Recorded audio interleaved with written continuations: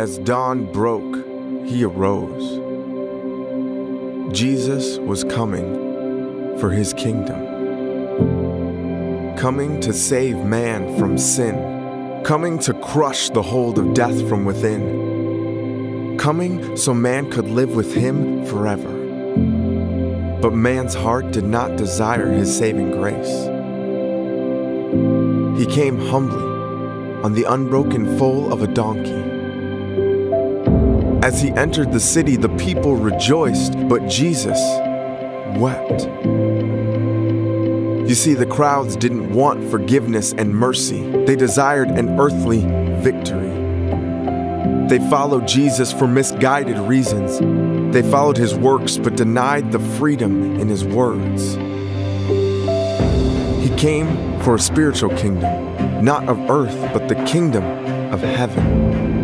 And though legions of angels knelt before him, he did not come to wage war on the Romans, but to wage war on religion.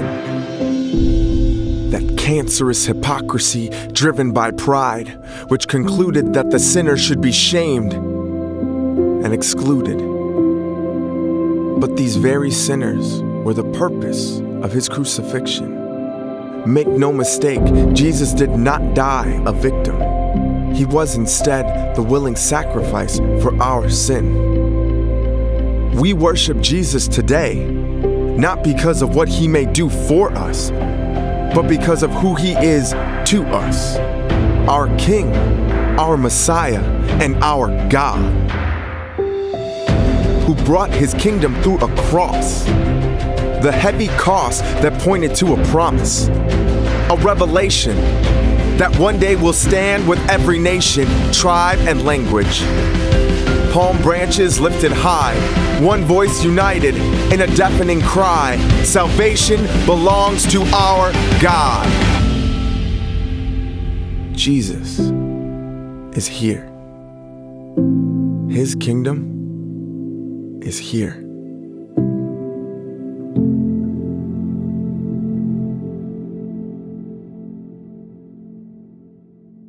Hi, this is Pastor Bob, and this weekend is going to be Palm Sunday.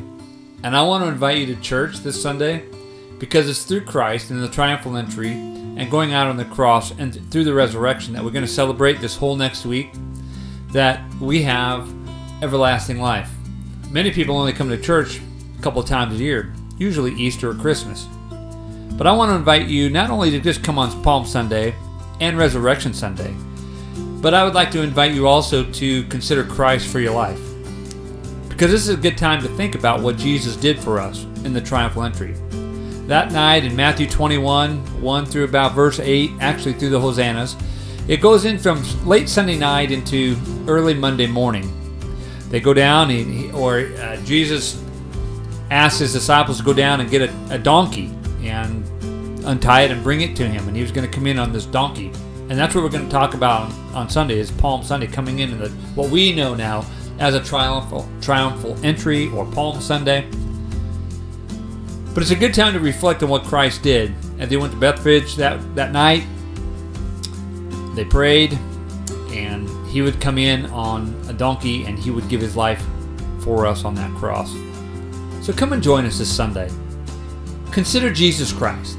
Our service starts at 10 o'clock, 10 a.m. We're going to have a special Sunday school class at 9 a.m. So if you would be inclined to come and visit with us and be with us, we would really love to have you there. So God bless you, and hopefully see you this Sunday.